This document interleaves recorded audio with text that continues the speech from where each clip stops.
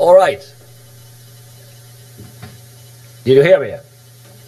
You can hear me? That's good. Don't worry, I'm not going to sing. I'm going only to introduce this session. And we have 4 papers. And we have 25 minutes for each. 50 minutes for speech and 10 minutes for discussion. And when people are going to discuss afterwards, please tell me or us your names and where you are coming from.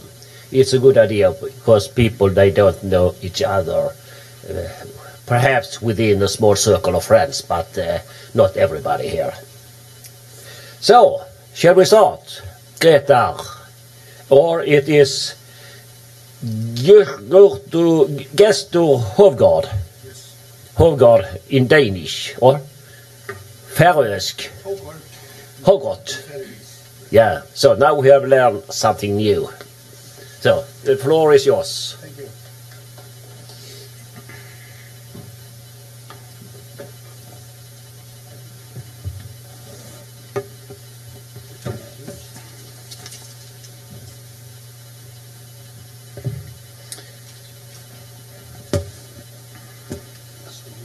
That's one here.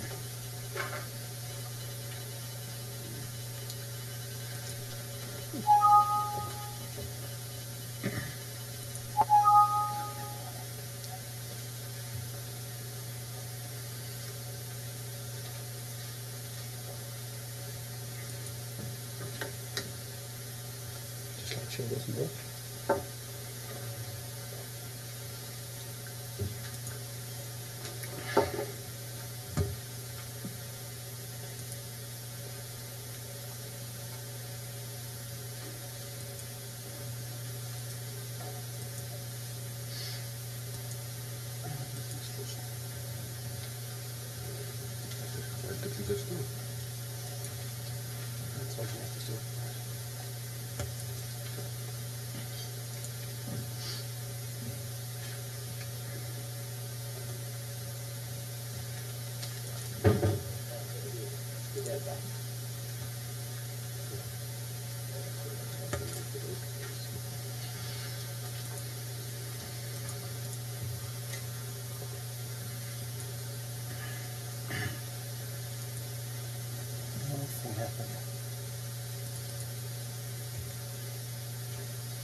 From an internet location.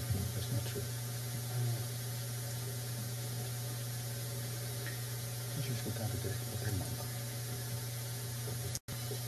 Okay. Yes. Hello, everyone. My name is Gestur Hovgaard. I'm an associate professor at the University of the Faroe Islands, which is a very small university. And since I hear that we are from very different nations here, this is the region that we have been worked on, me and Grétar together. The Faroe Islands, you can see here, about 50,000 inhabitants, a small university with about 600 students, and a very small social science department. The background for our presentation is that we are trying to make the suggestion of the Icelandic Prime Minister realistic. That we are trying to do some cooperative work between Akureyri and my university. And a couple of years ago, we started to think about this West Nordic region and its future in this trend of globalization. But every time we were working on the future of this region, we returned to the issue of what kind of region is actually this between these 3 countries of the Faroe Islands, Greenland and Iceland. So we actually started to write a paper on West Northern a functional region, which was published in the Icelandic Review of Politics and Administration this June. So what I'm going to speak about is about what kind of region this West Nordic region is, and make some, or try to give you some conceptual framework for understanding what kind of role this regional unit may play in global restructuring. And finally, present some ideas of a possible future role of this regional cooperation. Grétar told me that I was the one to do the talking, but he will supplement me when needed. The West Nordic as a regional unit has a long history, and for us working with it, there's no doubt that somehow the West Nordic constitutes a region. If you look at the more theoretical conceptualization of what constitutes a region, we have used the version that it's a constructivistic defined formation which crosses one or more state boundaries. And those familiar with the West Nordic knows that the boundaries are not only land, but more characteristically the sea masses that are dividing these three countries.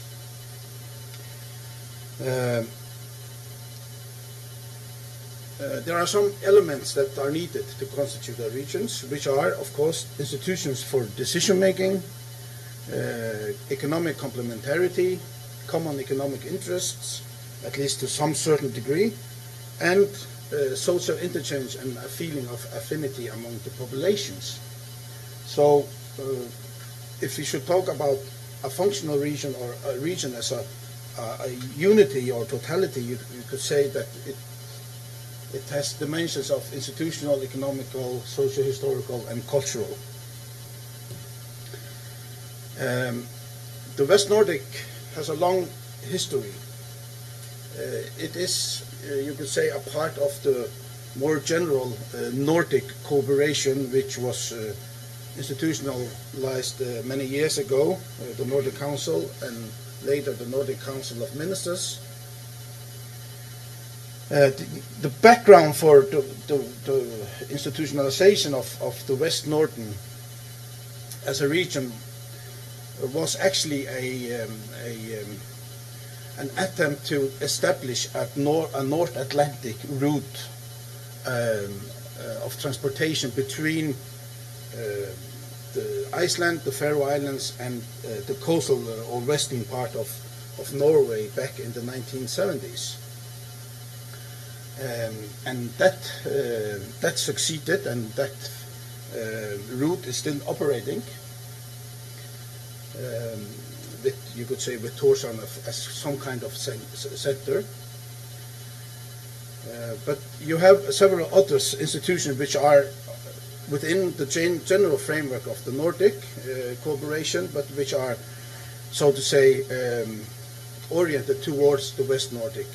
One of them is the West Northern Fund, which is established for loans and guarantees to businesses, especially in cooperative businesses between the Faroes and Greenland, but also in some respect in Iceland. It has, in 2011, it was lending out or granted about 20 millions. Because of the crisis, it seems that these loans are decreasing. But the West Nordic Fund is an important player for many businesses, especially in Greenland and the Faroes. The West Nordic Parliamentarian Committee was established in 1983. You could also say it was a natural development from the original ideas of establishing this North Atlantic route of transportation.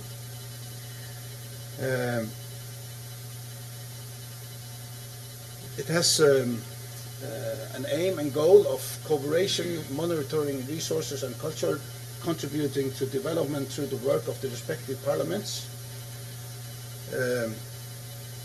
And it is, you could say, a key forum for the institutionalized West Nordic cooperation on a parliamentary level. Another institution important for West Nordic cooperation is NORA. It is a, you could say with NORA, the definition, and this is a part of the problematic that I started with, the West Nordic is by NORA defined to also include coastal Norway. Originally, coastal Norway was, the idea was to include Norway, or at least parts of Norway, in this, in the development of a region. One main reason for that was the good institutions that Norwegians had on science and research, and the idea was that somehow these institutions could be developed towards the West. One can say that it has been, this idea has not yet materialized, but of course this is one of the important things to discuss and develop further if we are going to discuss or see the West Nordic and as an important player in the changes that are going on. NORA gives grants for network and innovation activities around the West Nordic. And you could say, generally speaking, that it has been a very important institution for many of the projects and ideas that have been developed as common projects across the West Nordic over many years now. But as you can see, the fundings are not big.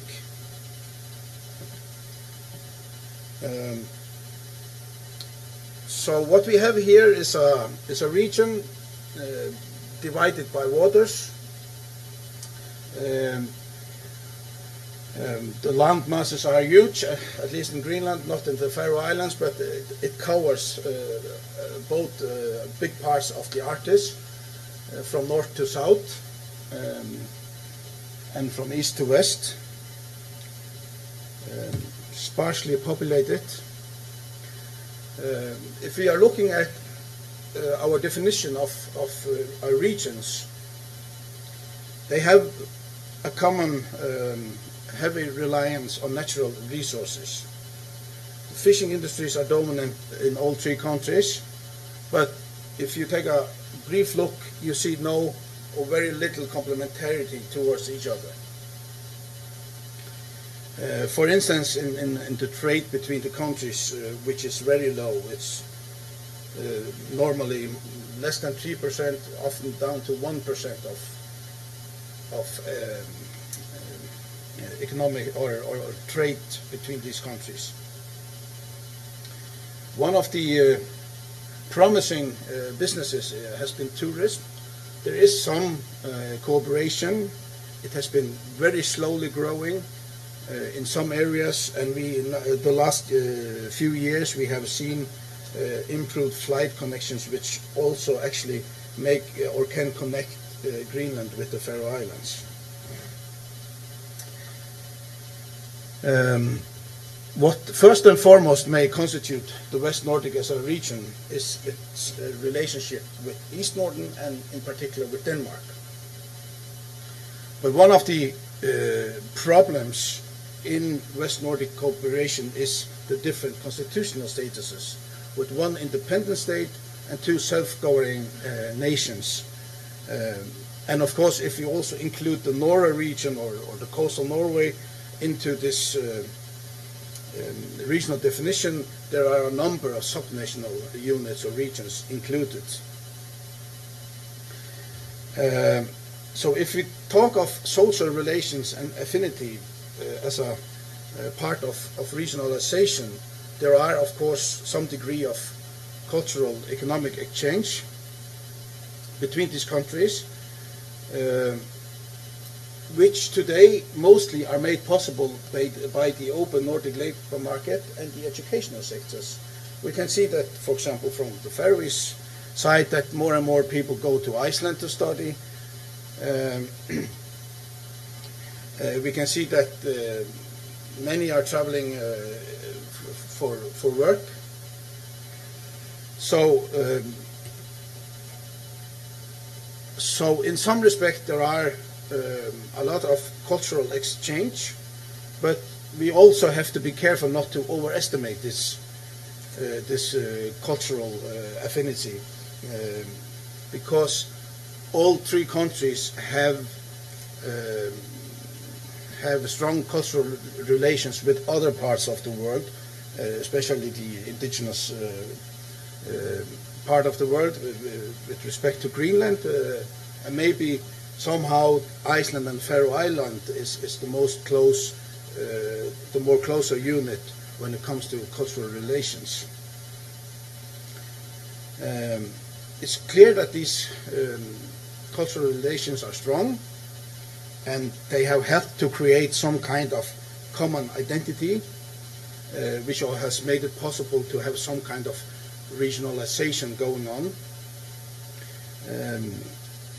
To some respect, or to a large extent, you could say it's a regionalization from below, which is very much like the Nordic cooperation in general.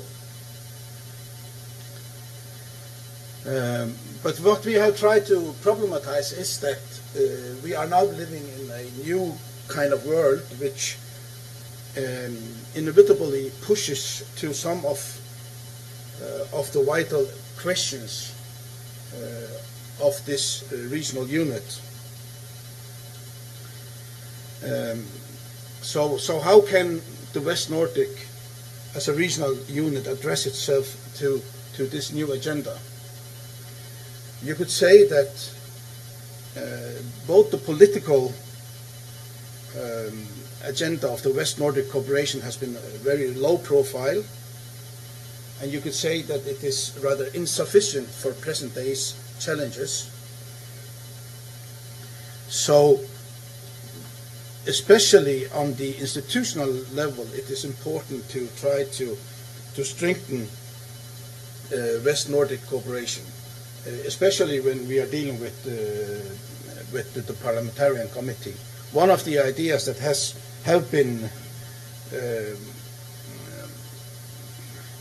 coming now and then is that the West Nordic Council also needs some kind of ministerial dimension, and that could be one idea to develop further on. On the other hand, we also need to face the fact that their interests are very different. Greenland in the high north and the Faroes in the southern part, or even south of the Arctic border. Another problematic is how to join Norway into this regional unit, or is Norway at all interested in this? Or is Norway more like a part of the more general Nordic agenda, trying to expand its area of interest towards the West? So for us, most obviously, it is higher political significance that is needed, and especially, and you can look at the events over the last weeks with the macro war, etc., etc. Somehow Denmark comes between, because how far can the Faroes and Greenland go in their foreign relations without, so to say, annoying the Danish state? And the last weeks have is an illustration of the fact that global change is affecting the relationship between Greenland, Faroe Islands, and Denmark. On the other hand, on the other side, the ban against the Faroe Islands in this herring war that is going on now is one example. So, so we can ask: is there a need of a united structure in the West Nordic, especially in strengthening the West Nordic Parliamentarian Committee, or can we still go on with this fragmented structure or variable structure which the OECD report on the NORA region mentions? Can this structure be maintained, especially in relation to the strong position that the Arctic Council has received over the last years? So we could say that maybe there is a need for a new contract between the old and the new Norden. Or, as somebody has said, should the West Nordic Council continue as some kind of a coffee club or become a more powerful developmental actor? Some of the areas that are obvious to develop is, of course, university cooperation, but the mackerel and herring war also shows that the resources are one important issue, and the environment. There is actually a Faroese scientific report showing that making the pelagic fisheries a common issue for all the West Nordic could be a great economic advantage for all the countries. The question is, of course, if that is politically possible.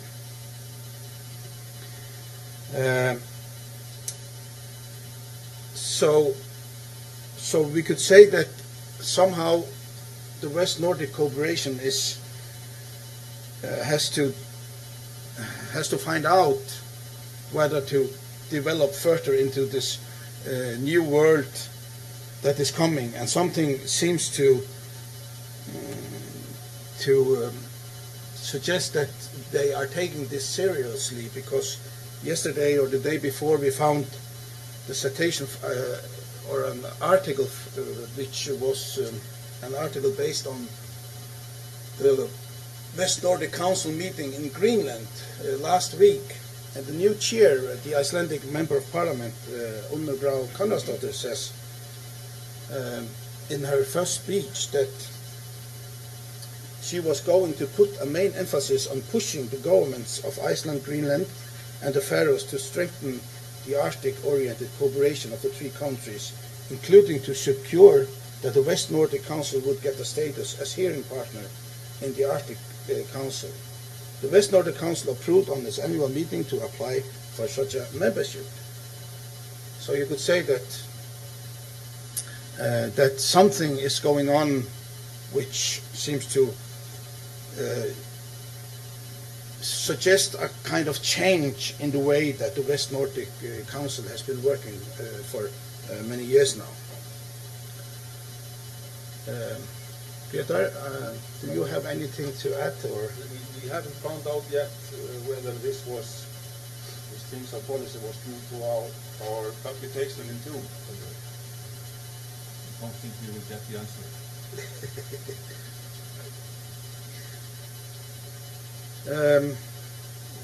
I think that this, of course, you could say that there are some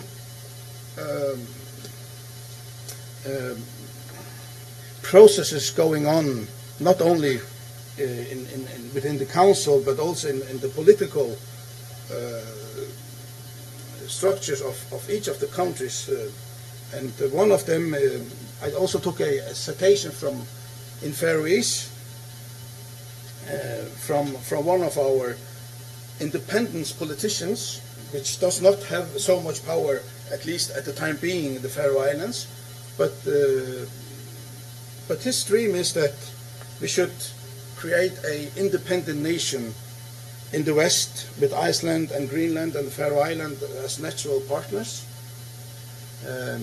because he believes that the natural resources can be best taken care of by a unit between these three countries. So there are some processes going on who are trying to, so to say, to push the West Nordic as a region into the future.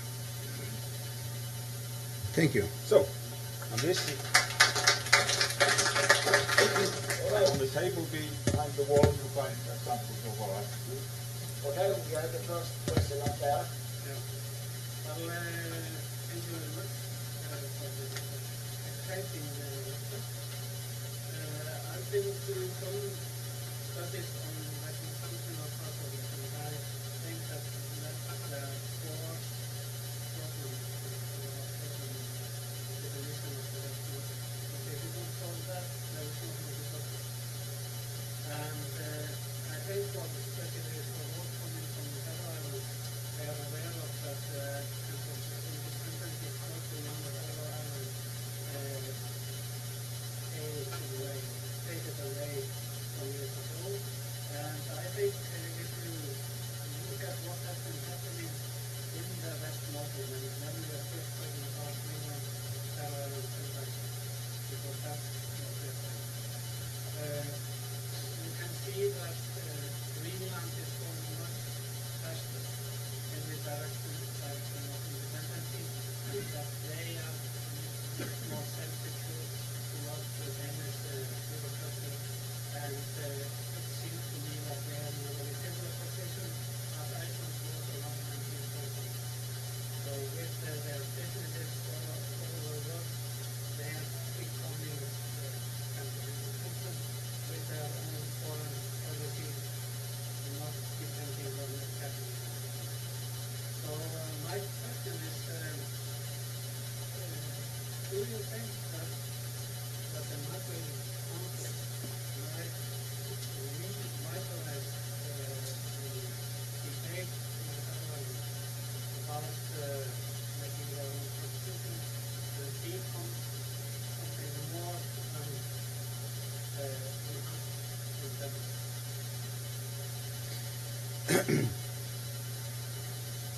Yeah, the mackerel war is now a very hot issue, so I think that even people within the independence movement are very carefully not to so to say, overestimate but of course they are trying to take an advantage of this situation, and that is this citation I just mentioned from Heikki Eskelinen is one of the examples on that. And the mackerel war and the large-scale law in Greenland, they are examples on how that there are and there will come more and more of these conflictive issues with respect to Denmark also in the future, I think. And I agree that somehow it seems that the Greenlanders and their self-confidence in independence process is as things are now on the Faroes are much bigger than in the Faroes. I have not yet seen any process, you could say, which is strengthening the independence movement on the Faroes yet. It may come, but that will depend very much on the outcome of the of this war against EU, because we should remember that this is the first time since Second World War that Danish harbors are closed for Faroese vessels to get into. And how can the Danish unitary state close out a part of the same unitary state within its borders?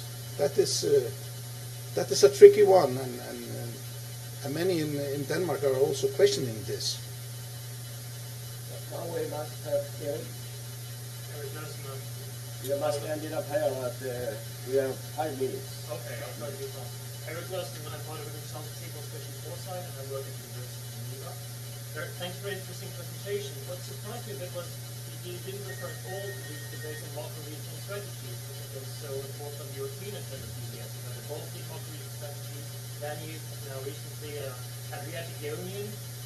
And I think this macro-regional level is really the one you are talking about. So I'm a bit convinced that you don't make a link there, especially as there are a lot of lessons to be learned from these processes that have been going on for some years. One of them is that maybe definition of the area is not so important. Because if you focus on issues rather than trying, are we a region, are we not a region? This is an eternal, very academic debate. But the question is maybe, I very much appreciated the fact that you said, let's not make this a coffee club. So what are we dealing with? What will this be useful for? And if you talk about transport, maybe West Norway, maybe parts of Denmark would be a natural component of this region. If you talk about university cooperation on fisheries, maybe the market region is more going in the direction of northern Norway, but there you have the fisheries competences, than all of this. So I'm just saying that maybe this is a false debate.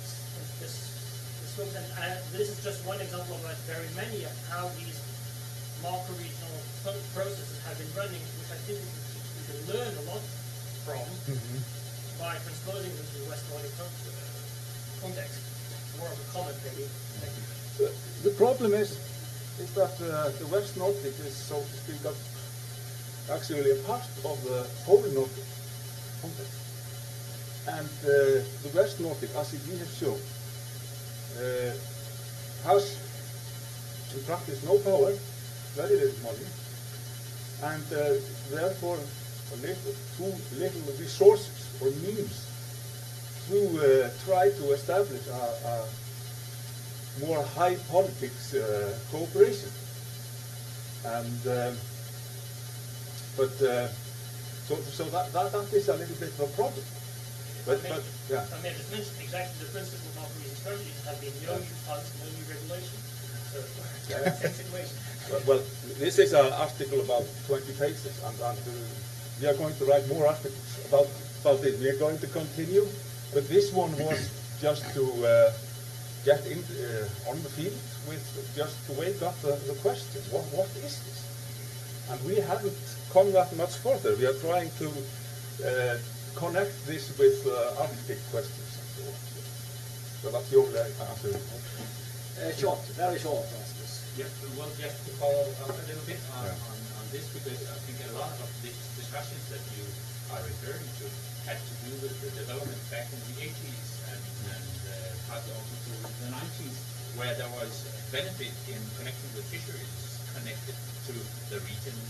It's a very different ballgame today because for instance, fisheries for pelagic fisheries, fish on the east coast of Greenland, is not taking place by Greenland, but by Iceland mainly. Greenland has a very different position in connection compared to the Faroe Islands on the EU, because being with this ULC agreement and getting a yearly grant of 300 million Danish kroner from EU, and they are probably very unwilling to go into discussions on how to solve Faroe Islands problems by getting rid of these 300 million eventually. And so I think it would be extremely important to find out what is the situation when fishery is no longer in the dominant activity. In Iceland, it's 1/3 of the national budget. In Greenland, it's less than half, definitely. Basically, it's only in Faroe Islands where it's the dominant part of the economy. So, what is it beyond the pocket crop that is actually the future of this cooperation that we should respond to or reflect on? A short response. Otherwise, we have to Well, something which this macro war also shows is that even though the importance of the fisheries may decline, it's still extremely important for all of these countries. That is one issue. Of course, I think that university cooperation would be and more cooperation on that would be obvious. We have some of the of the same problems with the migration trends, out-migration, negative migration trends, the brain drain problematic, and so on and so on. So there are a lot of common issues. Now I'm only mentioned the social science perspectives. There are a lot of other ones too. So these kind of issues would be very important, I think. Okay, thank you. Thank you. can also say that we have extended the session, not extended, but we were delayed. So we had the lunch at 12:45. That's correct? Yes. So next speakers are Dmitry Zimin from University of Eastern Finland. You're welcome.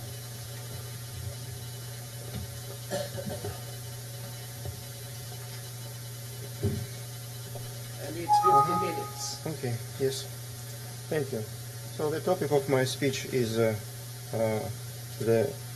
link between climate change and the situation in the Northern Sea route.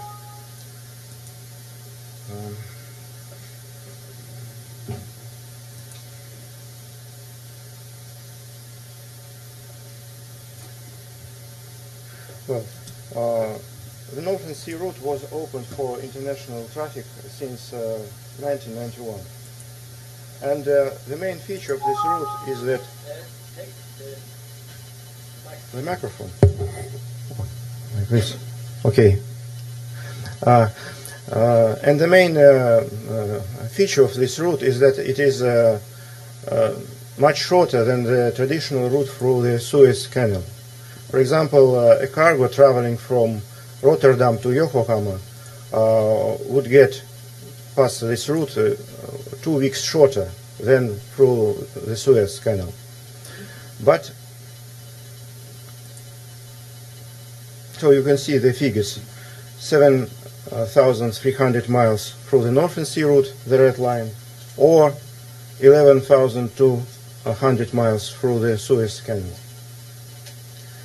But there are, of course, major disadvantages of using the Northern Sea route, such as that the icebreakers assistance is often required, and assistance of Russian navigation specialists, sea pilots, is mandatory for ships going through the Northern Sea route.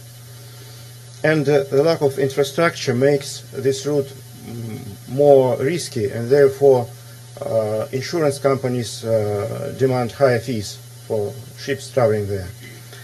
I haven't seen the precise figures comparing these two routes. There are Russian figures suggesting that, for example, if you travel through the Suez Canal, you pay $6.50 per ton of cargo, while when you travel through the Northern Sea route, you pay just $5. So it's more advantageous to go through the Northern Sea route. But I'm not sure whether these figures are really, really correct, because for different types of cargo there are different figures, and it's difficult to give a precise figure. So the main modes of the usage of this route today are the delivery of goods to Russian Arctic regions, which cannot be reached by roads or railways or air transport, but only through this maritime route. Then transportation of locally extracted natural resources, first of all oil and natural gas in liquefied form, and other forms which are much less developed, like military, fishing, tourism, and transit shipments. For example, transit traffic remains very modest. Only 46 ships in 2012. So it's no match for the Suez Canal at all. Since the mid-2000s, since the mid of the previous decade, we have seen an increase in Russian engagement in the Arctic region. At least it's possible to name several key documents which the Russian Federal Authority issued on this issue. For instance, Russia's state policy principles in the Arctic till 2020, Russia's climatic doctrine in 2008. And by the way, this climatic doctrine, one of its features was that it proclaims that Russia must develop her own climatic science in order to be independent from foreign influences in this field. So no matter what foreign scientists say, Russians must check and research what's going on really, and trust local sources on climatic changes. Then probably the most important development are the major new projects focusing on exploitation of natural resources, like the alliance between ExxonMobil and Rosneft, the alliance between Royal Dutch Shell and Gazprom, another agreement on cooperation between China National Petroleum Company and Rosneft, and Russian company Novatek, which is going to build their own plant producing liquefied natural gas to be exported from a new seaport of Sabetta, which lays on the route of Northern Sea route. So these are huge projects, multi-billion-dollar each of them. So far they are at the very initial stages, and nobody knows how they will develop. In the recent memory we have the case of the Stockman gas field. There was an international consortium established for produce natural gas, and then what happened? Nothing at all. So they decided to postpone it, and nobody knows whether it will proceed any time in the future. So although we see these new projects in this list, I wouldn't say that they would be more successful than the Stockman project, but who knows. Then last year the federal law on the Northern Sea route was adopted. It was actually a law introducing amendments to other laws of the Russian Federation, and one of the key features was the re-establishment of the state administration managing the Northern Sea route. So previously such administration existed. It was established in the 30s, and then it existed till 2005. Then the Russian government was reorganized when the Putin was elected for the second term, and it disappeared. So at that time in 2005 it was considered that it was not necessary. It became a small department within the Ministry of Transport. And now in 2012 something changed, and this state administration has been re-established. And then you see in this list that Russia's Arctic Zone Development Strategy, which was adopted in February this year. What's interesting is that if you look at the first position here, Russia's State Policy Principles in the Arctic, and Russia's Arctic Zone Development Strategy, the first document adopted in 2008 actually demanded for Russia to develop the strategy towards its Arctic zone.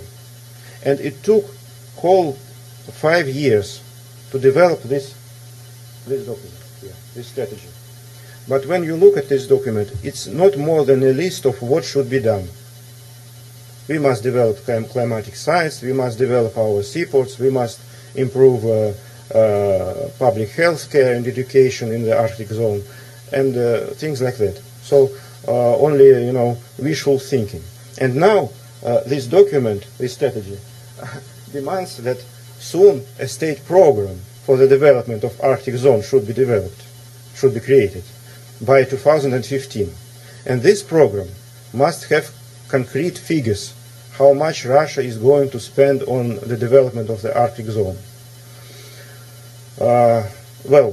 If we look at the situation with development of Russia's preparation for Olympic Games in Sochi, for example, many billions of rubles has been poured into this Sochi development project. And we saw many stories when budgets were inflated 3 times for some objects. So we see that it's very difficult for present-day Russia to implement large-scale investment projects. And if we see such a situation, problematic situation with the Sochi Olympics in southern Russia, where climate is very good, So I can imagine how difficult it might be for Russia to implement very large, ambitious programs in the Arctic. So even if a program of development with final figures is adopted, I wouldn't take it that it will be really implemented as it is written. So, all right. Then factors affecting the dynamics of traffic along the Northern Sea route. First of all, during the last 20 years, we have seen depopulation of Russian Arctic regions. In practice, many settlements were abandoned. People migrated to southern regions, and that means that the demand for these deliveries of goods to these northern regions was also diminished. So we see a picture of large-scale decay in all this Arctic zone in Russia. Then global warming, of course, makes the Arctic Cap smaller, ice is melting, and we have seen the reports that it's now possible for ships to go along the Northern Sea route without the assistance of icebreakers for a longer period of time each year. But at the same time, there is such a phenomenon as shale revolution, especially the growing production of shale gas in the United States. One of the features of the Stockman projects was that Russia will build a plant producing liquefied natural gas in the Murmansk region in order to deliver this LNG to the market in the United States. And then that market disappeared, and Stockman disappeared. And now, what's next? Novatek plans to build another LNG plant. Okay, we shall see how it proceeds. Then cases of piracy in the Indian Ocean stimulate some interest towards Northern Sea route. I'm not sure is this really so, or at least this is what's suggested in Russian sources. Then the commitment of the Russian state to invest in infrastructure development in order to facilitate extraction of natural resources in the Arctic. At least now the very real project which is going on is the construction of the seaport of Sabetta, like a joint venture between the Russian state and Novatek private company. And finally, the development of alternative routes and projects. Like, for example, recently President Putin demanded to revive the project Yamal-Europe 2 gas pipeline. So if Russia constructs gas pipelines, then what's the reason for building liquefied natural gas plants? Or if Russia builds this oil pipeline to China, then why tankers should navigate through the Northern Sea route to China bringing oil when we have the pipeline? And also Russia has the Transsib, Trans-Siberian Railway line, which can be also somehow a competitor for the Northern Sea route. And projects on Sakhalin, where large-scale oil and gas production is going on, and aiming at the markets in the Far East, of course. So all these alternative projects, they diminish the demand for the Northern Sea route. Then developments this year. So this state administration was re-established in early 2013 and started its the main purpose of this administration is to issue licenses for ships to go through the Northern Sea route. So far, during these 4 months of its operation, it issued 413 licenses, including 10 to the Chinese Ocean Shipping Company, 10 to Stena Bulk, and 6 to Marinvest Shipping cargo companies in Sweden. So we can see that indeed China is now much more active operator in this Northern Sea route than it was a year ago, for example. The administration is headquartered in Moscow, But I should say that there was a very strong competition between regions, between Russian regions where the headquarters should be located.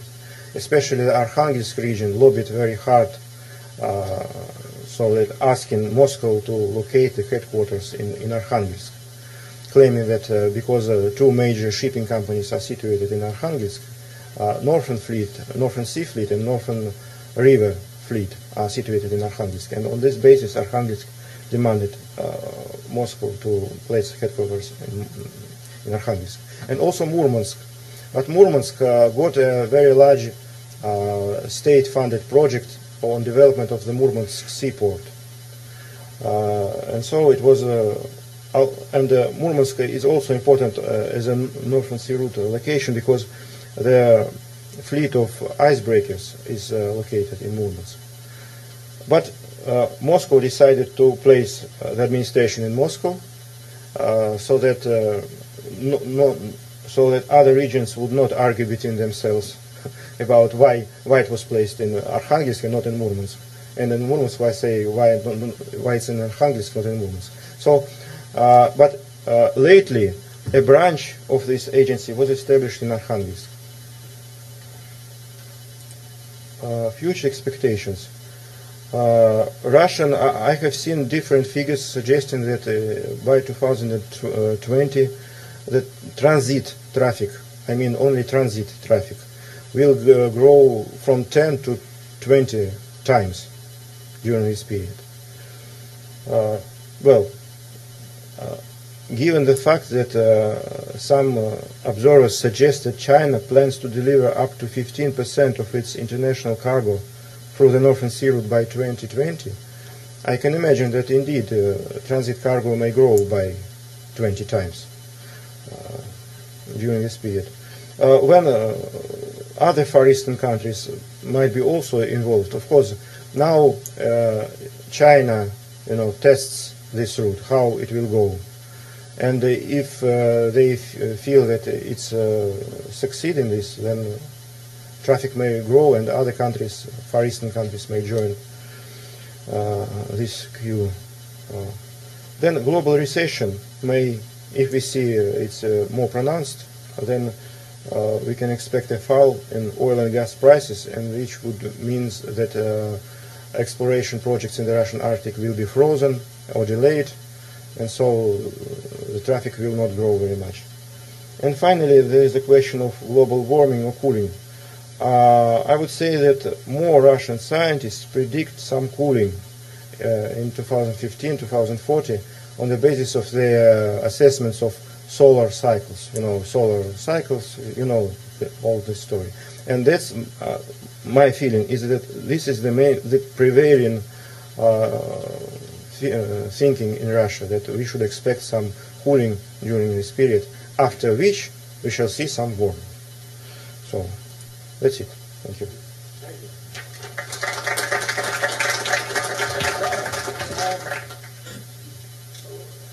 7 minutes for questions. You must speed it up. Yeah. Hi. Thank you, everybody, for the lecture. I have a question for you with regards to the economic impact of actually sourcing the business between the continents at the same time. You said 14 days sourcing the business getting from Yokohama to Rotterdam. Have you estimated, have you made an economic assessment of the actual region plus local growth impact on the economic environment? Have you cited a number of researchers you've made in Russia? Has anybody estimated the actual economic impact on both local and global growth with the actual sourcing of I haven't seen real economic estimates of how much it costs for different routes to ship goods. So it's hard to say. My feeling is that Northern Sea route is in no way a competitor for the Suez Canal route anytime soon. Nothing more I can say.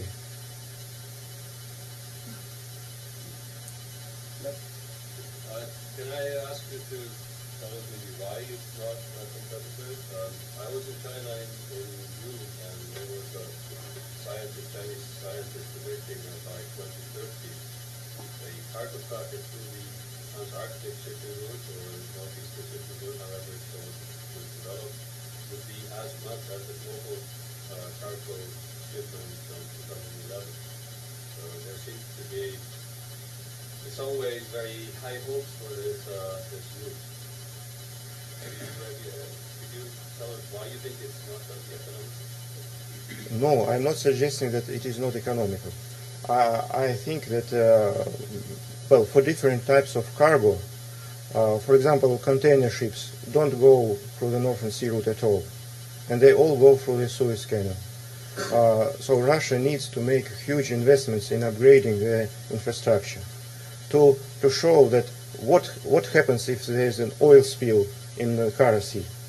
What shall we do about it? Can we do anything about it now? Not at all. And that's why shipping companies have to pay huge insurance fees to compensate for this. So it depends on how whether Russia is able to develop this Arctic zone really, which I doubt in the short or medium term.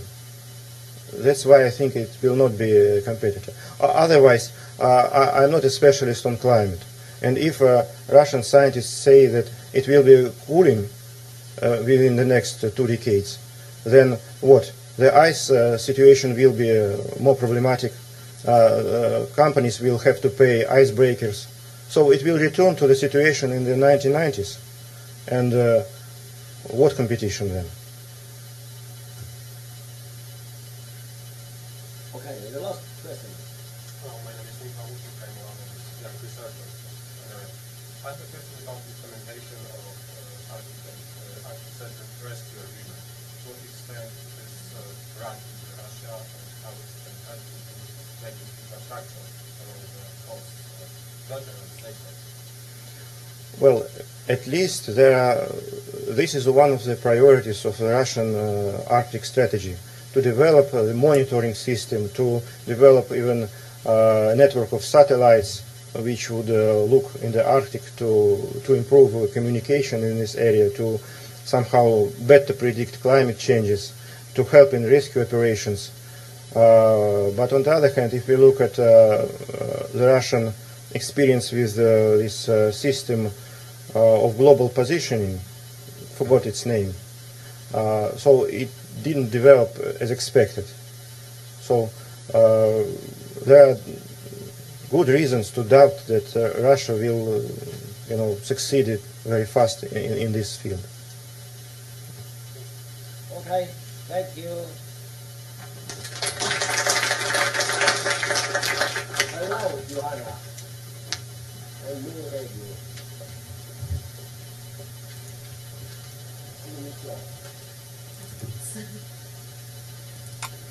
And the time limits.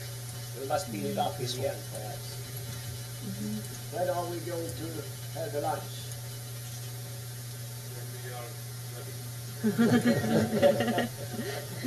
Happy people have when you stop all the food. We said quarter to 1. I don't think we will. No. Maybe 5 to 1 or so. Yeah, I think We can try with that. try. There will be enough to eat.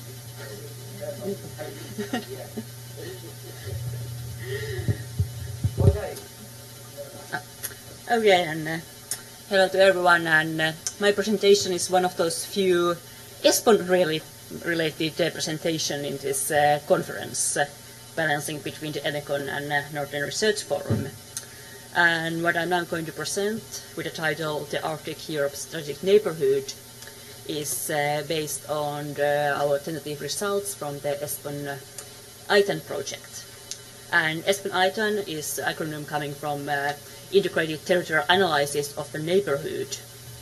And the aim of the project is more or less presenting a comparative view of the European neighboring regions, where with the project we have 4 different neighboring regions for the European space, meaning the southern neighborhood, southeastern neighborhood, eastern, and then we have picked up the northern or Arctic neighborhood as a region of its own.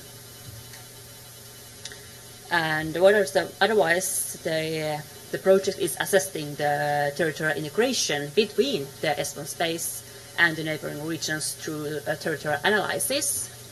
And in the first stage of this project, what we have now more or less finalized is to build a coherent database and complete that with the Esbon database, meaning a lot of territorial level data, showing more or less the statistical evidence about the development and state of the neighboring regions.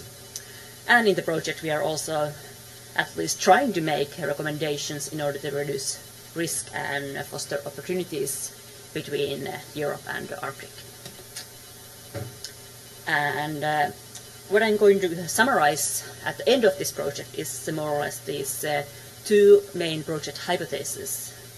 The first one, the neighborhoods present opportunities for Europe rather than threats. And Europe and the European neighbor regions could be seen as one region in light of functional integration. So how we understand the Arctic region in the ETAN project is that we are doing some form of circumpolar comparison, but only in a very limited level. We are more or less focusing on the West Nordic region, where you already got a very nice overview about territorialization by Gestur and Grétar, but also to the development trends in the Barents region. So what we are focusing mostly in just in this Arctic or northern case study part of the ETAN project is that in what sense can the spatial structure of the Arctic area be understood as a one region? And what are the common links and flows between the Arctic and Europe? And then is the very tricky question, why is the Arctic important for Europe? But also, why Europe is important for Arctic, or is it really so? And what are the drivers of integration in the Arctic itself and with the rest of the Europe? And then it's going a bit for more in the analytical part, that what are the territorial potentials for cooperation and how has climate change changed the potentials or preconditions. And how we have continued this project is more or less is starting from the bit more statistical part, where we have been mapping the territorial structure of the Arctic region from the set of indicators what we have collected for all the neighboring regions of the Esbon space.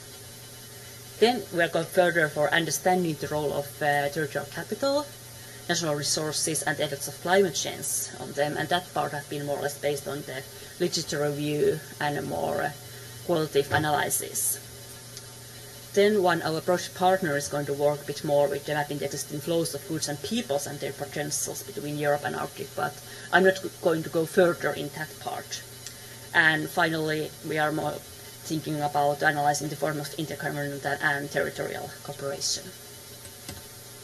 But if we start with the part of the territorial structure, showing what do we see and what have been the latest development trends, there have been very much focused in the quantitative evidence, in the statistics. First of thinking that what have been the territory itself, how the regions have been defined, and is it a question about the national differences, is it a question about the regional differences?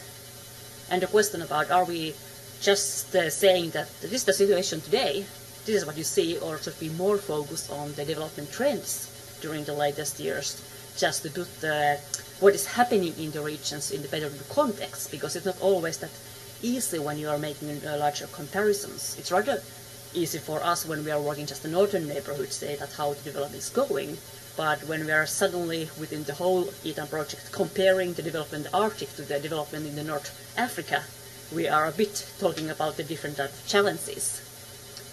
And thematically, the main focus in this setting the scheme or showing the state of the neighboring region have been in demographics, labor markets and economic themes. But then within each neighborhood we have also been focusing a bit more theme-specific issues like environment, accessibility and climate change what comes to the northern neighborhood. First of all, it's also, before you are putting any statistics on the map, it's very important also to think that what are the preconditions for the human habitats and economic activities. Of course, in the Arctic region, we can't really say that the climate have no importance, because then we would be a bit lost as a starting point. But thinking about the population, when we are always thinking about the Arctic itself, it's always referred that we are talking about a very sparsely populated region where some 4 million people are living in all over circumpolar Arctic. But at the same time, we who are here in the room are mostly coming from that part of the Arctic or in the countries surrounding the Arctic region, which is actually the most densely populated part. So in that sense, we have a bit different challenges compared to other parts of the circumpolar Arctic. But at the same time, even sparsely populated, heavily concentrated in a limited number of settlements. But the people itself, it's not just saying that yes, we have people there, they are concentrated, and we should just say that okay, we have less people, but we are as good as whoever. But then is the challenges of the population and demographic structure. Is there a balance between males and females? How does the age structure look like? If we are just looking the thematical map that is showing the share of young people, for example, the Arctic region, it looks nice. There's a lot of young people living in the Arctic. In that sense, it looks good for the regional potentials. But then the map is not saying that there is a huge out-migration of young people, especially younger females. So it's not maybe that much supporting for the sustainable development of the demographic pattern. But what comes to the questions of accessibility, as already cited here, and think about that we are sparsely populated, but even to getting the understanding from the European perspective that what is really sparsely populated. For me, we were thinking yesterday, driving from the Keflavik to Akureyri 6 hours, it was actually still a very short distance compared to many other parts of the Arctic where you don't actually have even the road how to drive to the next settlement. And then you are not really talking about the same challenges of accessibility than in the central parts of the Europe where people are complaining that it takes so long time to travel when you at least have some basic opportunities for that. Of course, the traffic jams can make the travel time a bit longer than the same distance in the Arctic. In that case, you have the road. But also thinking about the employment pattern, we have been a lot of discussing that what is the role of the traditional livelihoods, especially mentally and culturally, and we should not ignore those. And of course that there is a question about the large-scale resource harvestments, especially to the oil, gas, minerals, which are a lot of the agenda when you are thinking about the Arctic region from the European point of view. But at the same time it should be highlighted that even these issues have the local importance for the Arctic region.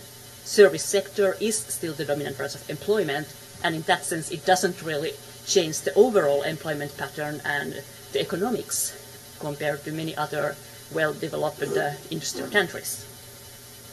It's just taking an overall large-scale picture, not going to the local details that of course are a bit more different. So when we have put in the setting the scene, it's more the question that what is then this territorial capital, what we are talking about in this region? And in this sense, we were referring to the definition from the OECD, citing that territorial capital refers to the stock of assets which form the basis for the indigenous development in each city and region, as well as to the institutions, modes of decision-making, and professional skills to best use of those assets. And this includes very many different types of assets, from geographic location, sites, climate, natural resources, but also a bit more foggier issues like quality of life, agglomeration economies, there's something in the air, issues that are not that easy to measure. So we're continuing a bit to work from some of our colleagues who have been working with the DORA project, where they were talking about the material and immaterial aspects of the territorial capital. And when we're thinking that what does this really mean in the Arctic context, we were thinking that in the Arctic we can see some rivalry over the goods that are both public and private. But could we argue that could these assets be seen as club guards, for example, belonging to those in the Arctic state clubs, or how should we understand or get started with these issues? But also, when it comes to the climate change, we were thinking we should maybe see that also as a part of the territorial capital. Of course, it's the issue that how to adapt to the issues and how to see different issues, but still it's something that people in the region have been living with. But also the challenge of understanding that from the local perspective it can mostly be seen as a challenge, but at the same time when we're talking about the European point of view, when they are talking about that the accessibility is coming better and it's easier to access these resources, it's suddenly we are hearing that it's more seen as a potential from those policymakers, which is making a bit like a paradox. What are we looking after? And then, of course, the question about the new potential accessibility, and for the question about the new shipping lines, but I think Dmitry made already a fabulous job about presenting this one, so going to the next topic about thinking about, for example, minerals, oils and gas as a form of territorial capital in the Arctic region. Of course, it's the question about that the Arctic region has many prospective areas and reserves, but of course it's still a very heavily question about the accessibility, and even more is the question that how are the local markets developing, because those are totally impacting how the development in the Arctic is going, because it's so much heavily dependent on that.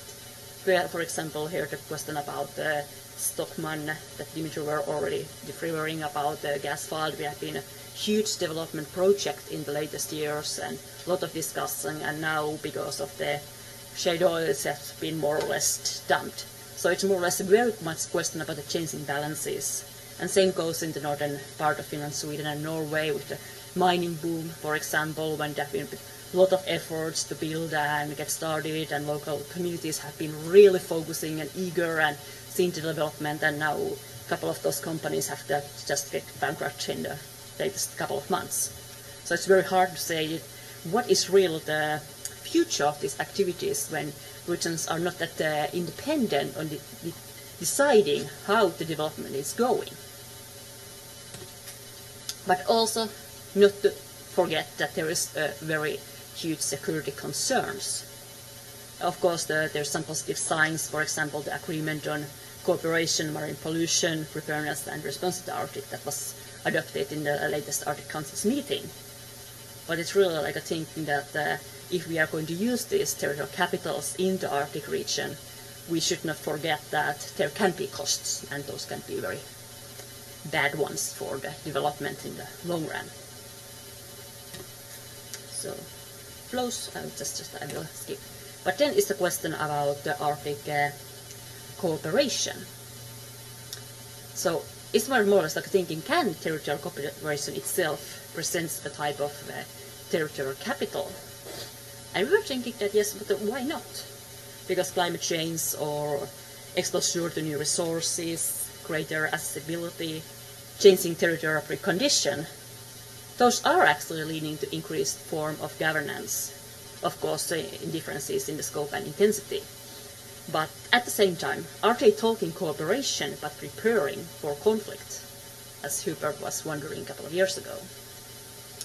And thinking that Arctic cooperation is contributing to greater integration and defining the neighborhood with important links to the rest of the Europe, or opposite. So just trying to show a small overview, but there is actually a lot of initiatives, policy agreements, local agreements, NGOs who are actually working very heavily with this Arctic cooperation program.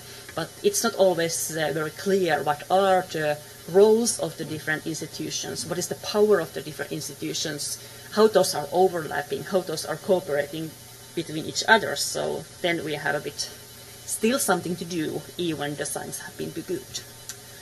So thinking about our tentative conclusions from the project, the first hypothesis was, is the Arctic neighborhood a threat or potential? And we were arguing that it can be both, as there is strong territorial capital in the region, but the current territorial structures make it somewhat vulnerable. Climate change both helps to free up material territorial capital, but could worsen the immaterial capital. And in that sense, territorial cooperation can focus on the potentials, just as dealing with the immaterial aspects of the climate change. And the second question, or hypothesis, can the Arctic region and Europe be seen as one region? And we were thinking that functionally, the flows between Arctic and rest of the Europe, and why not the other parts of the world, are expected to increase.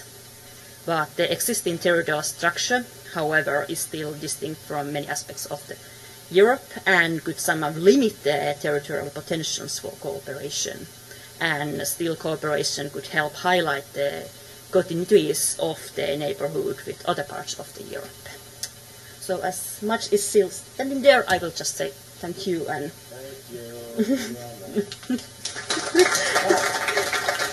Now we have around 5 minutes for questions.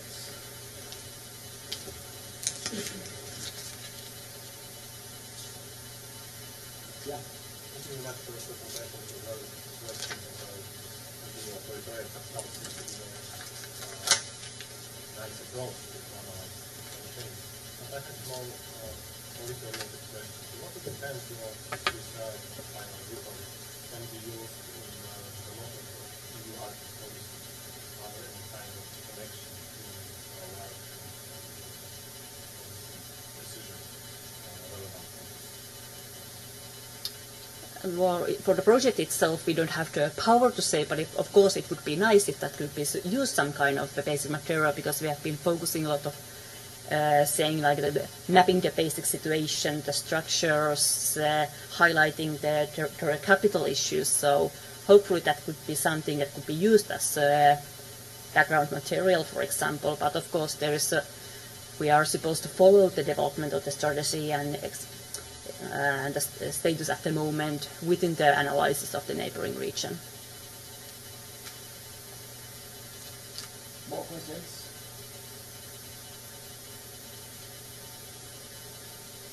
Oh, people are behind me.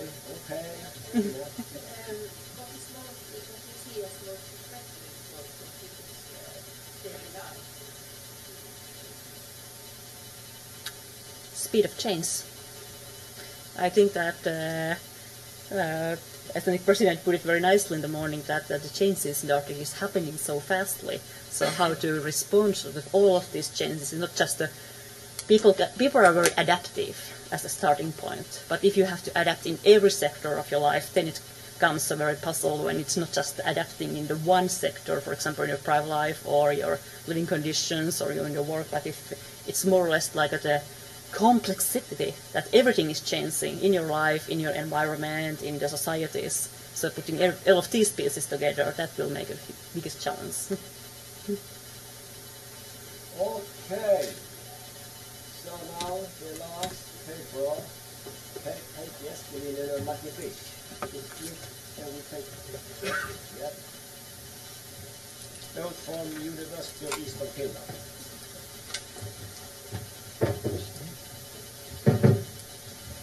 This one here. Yeah.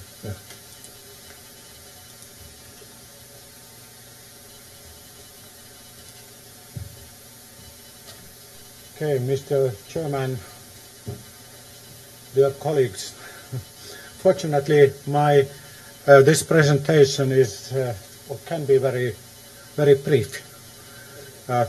This overview this is an overview with some reflections on the Arctic dimension in Finnish regional policy. It's co-authored with by Matti Fritsch up there. Finland is one of the countries where Arctic issues have risen in importance on the national political agenda and also in regional development policies in the northern part of the country. As you know, Finland is not currently a littoral state of the Arctic Ocean. It was a littoral state between the two world wars. Finland is currently a member of the Arctic Council, and according to most definitions, socio-political definition, it's mostly northernmost part of Finland, Lapland, which is about 1/3 of Finland, if you look at the area, is part of the Arctic region.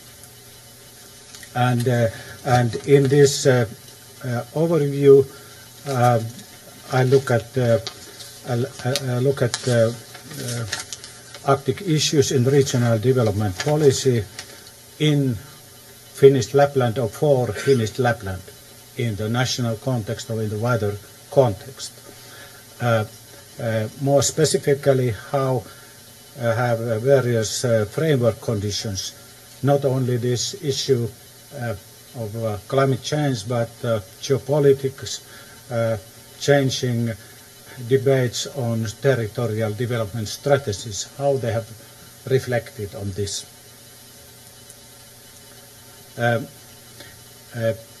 Perhaps to cut a long story very short, I can say that traditionally this northernmost part of Finland, Lapland, has been seen as an archetypical problem region in Finland, of this outmigration, geographical, relational peripherality syndrome, lagging socio-economic development and such issues.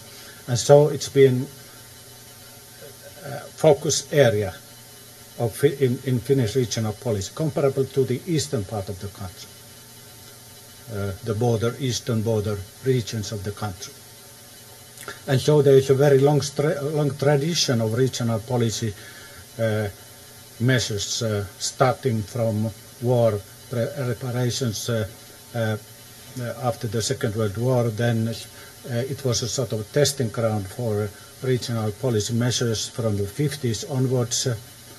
And what's interesting in this is that throughout this period, Lapland has also been seen as a region with some specific resources, such as energy or tourism potential, etc. And the current debate on regional development strategies can be or should be seen against this background. And typically the approach was in domestic development policies was very much inward-looking. Okay, North-South cooperation with its long history is an exception, but looking inside, this was a relatively small part of this policy, and geopolitical considerations were important in practice in this policy. Norway as a NATO member country and Soviet Union as the neighbor, simply closed border. Of course, then throughout the country, if we look at regional policies as a whole in a wider perspective, we can see that this, what is sometimes called large regional policy, had major impact on living conditions and regional disparities, but it was not this earmarked regional policy measures were a different thing. Now, what we have been witnessing since 1990, this normalization of the eastern border after the collapse of the Soviet Union is an important thing, and resulting cross-border cooperation later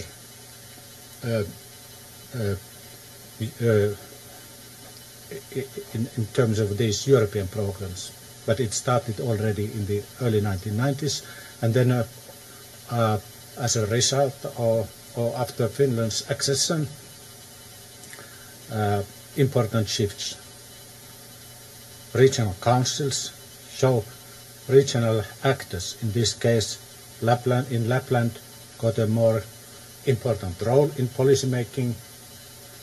What was important that specific conditions of the region were recognized by the European Union, especially this sparsity of, and in particular the sparsity of population, population density in the beginning, and then this sparsity is defined in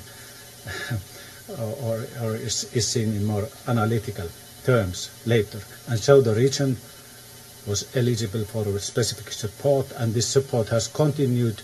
And what's important is that this has been identified the European Union also in the Lisbon Treaty. Lapland or sparsely populated regions, northern regions, are seen as a specific category of disadvantaged regions. And these northern regions have cooperated with each other. I'm referring here to cooperation between northernmost regions in Norway, Sweden, in some cases Scotland, and Finland.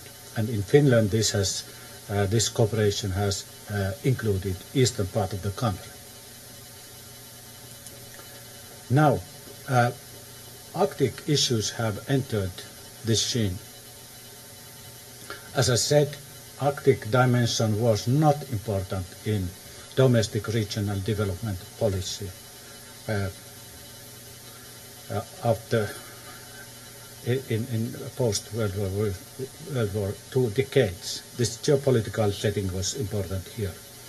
And now it is seen increasingly as a potential and additional resource in development policy. Very briefly, three examples of this rising importance of these issues in development policy. If you look at the current Lapland Regional Development Program, it outlines 4 scenarios for Lapland. One of them, seen as the number 2, not the best one, but the number 2 is what could be translated the call of the parents. And the very straightforward strategy or outline of the strategy is to benefit from assumed Norwegian and Russian large-scale development projects. These new transport corridors, of course, and all this against the background of climate change. And then there's much more, even more than earlier,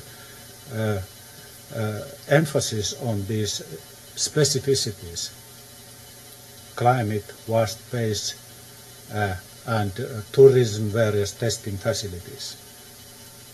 So this harsh climate and in some cases low accessibility are increasingly interpreted as resources. Then another second and in the Finnish context very important initiatives is a development program for northern and eastern Finland. In Finland, this can be seen as a tactical move in the sense that when Lisbon Treaty is read in Finland, it's realized that northern and eastern Finland form this specific region, and so they were defined as one single, not 2-level statistical region in Finland.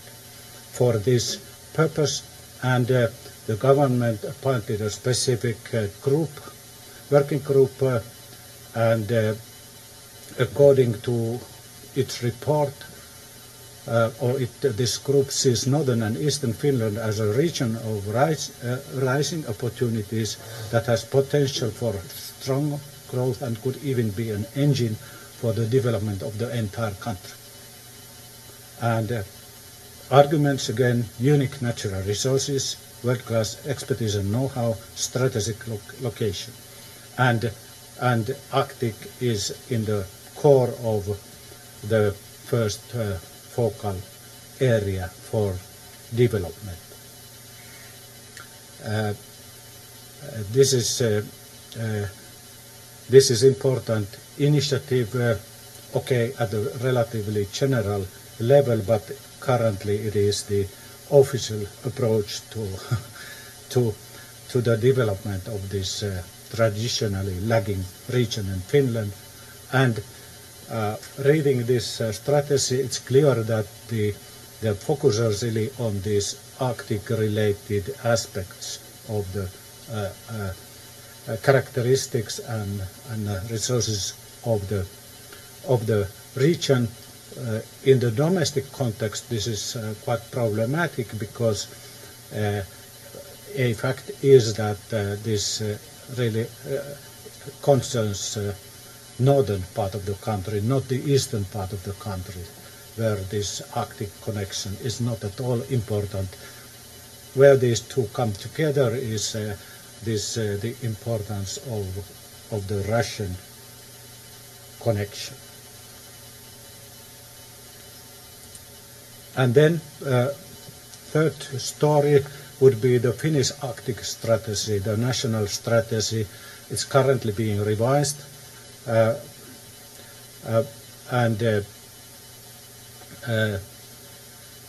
Also in this strategy, Finnish Lapland, as Finland's Arctic region, is assigned a specific task in this wider circumpolar world, and it's put forward as an information center, sort of EU's, in the EU context, logistical center, transport corridor.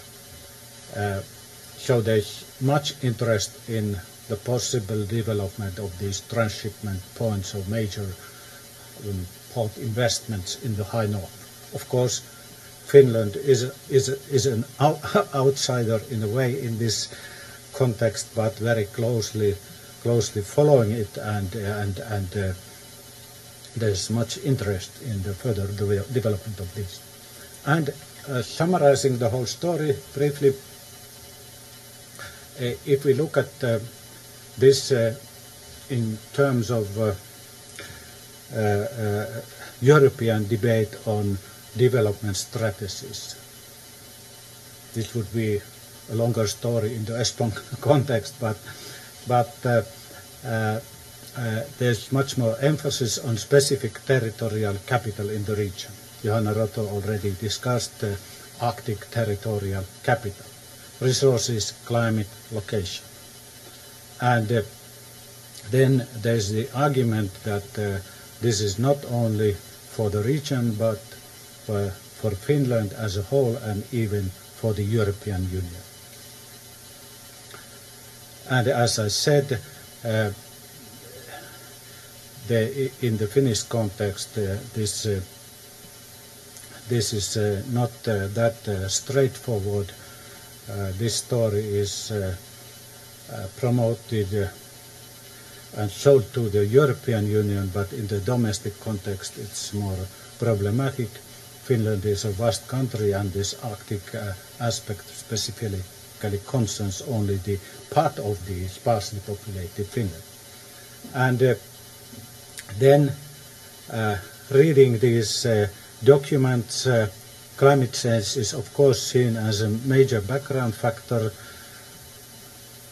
In fact, in very positive terms. This is of course quite paradoxical, because there's no discussion, almost no discussion on its on the problems and solutions to this problem, but it is discussed as a resource in the regional context and in the wider national context. Okay, thank you. Yeah. Yeah. Okay. This is the whole story. Now we have 5 minutes for questions. And then we have used 100 minutes, and we were 20 minutes delayed when we started. Okay, so it's very good discipline in this audience. What? Plenty of food, okay. But if people all like talk, they take the best thing first. Well, yeah. All right, questions?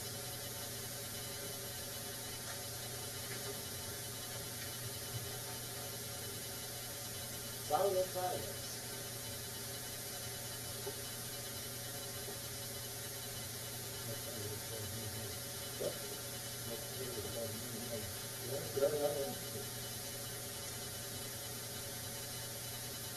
I have a question. Yeah. You have a question? Yeah. You said there was kind of the view that global warming or climate change was a positive thing.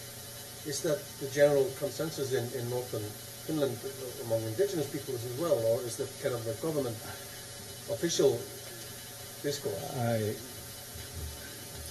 Of course, there are many people who see it as a major problem, and but when you read these documents, like regional development policy documents, they form a separate category, and this, for instance, this important document written by this government-appointed group. There is no discussion on these problems. It's a resource, and it's a specific form of territorial capital in this region, and then let's look for the opportunities. This is one discourse. There are several discourses, of course, and also at the regional level, this is the mainstream discourse. Then indigenous people in this context, okay, they get their own pages and their culture and such initiatives, but these are different strands of discourses. Grétar, you have something? Yeah, I was just wondering about in terms of according to definitions of Eastern Finland and Northern Finland, sort of one sparsely populated region, periphery of Finland. So I just wanted to know is there a difference between East and North when you look at the periphery relations with Iceland? I mean, I assume that the Eastern Finland is closer to the capital than the Northern? Yes, Finland is a large country, and the eastern part of Finland, it is closer to the capital. Its settlement pattern is different in comparison to northern Finland, but both fulfill this criteria of very low average density. And so typically development strategies in eastern Finland, they focus on the development of the Russian connection. In fact, St. Petersburg is the more important place than the much more important place than the Arctic, and it's very weakly connected to the Arctic region, in fact, and so it's an outsider. So there's this means what I tried to say, that it's a different story towards the European Union, and in comparison to the policy debate and strategy development in. All right, so we close this session, and thanks you all.